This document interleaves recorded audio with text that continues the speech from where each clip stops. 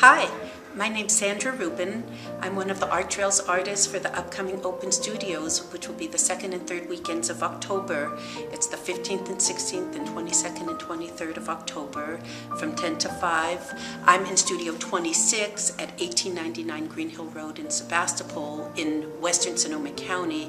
My studio is in a rural area, and there's studios throughout Sonoma County. There's catalogs available, and you can take a look and see samples of many talented artists' work. And I hope you'll take a look and come visit my studio. I've been painting most of my life. In the past maybe 10 years, I've had the opportunity to paint more and more, which I'm very grateful for and find incredibly satisfying and just feels to be the right thing for me to be doing. I paint in acrylics mostly, but I also paint watercolor and do some printmaking. I paint figures and landscapes and still lifes, mostly somewhat abstractly and expressively.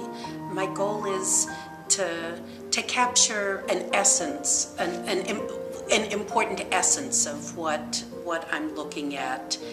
I feel an artist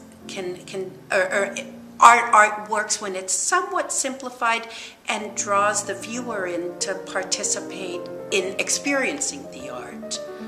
So I do feel like I tend to paint quickly. I want to capture and record the impulse of painting.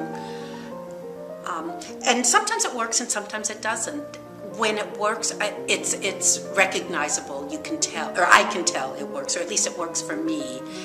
And I do paint many paintings that don't work as well, but they still serve a purpose, and there's still something of a struggle, but something of a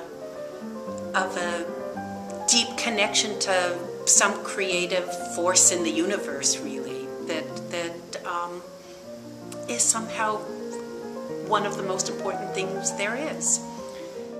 Even when a painting doesn't work, I learn a lot from it, and the process of doing it offers, a struggle that sometimes I'll go to what I know and then try to push it further or deeper or more honest and truthful or more important, or in different directions that vary with the moment, with the impulse. And sometimes get discouraged, but I'm still driven to keep going, and I have to think that it helps me get to the paintings that do work, do serve more. It serves what I ultimately want. My studio, again, is Studio 26 in Sebastopol.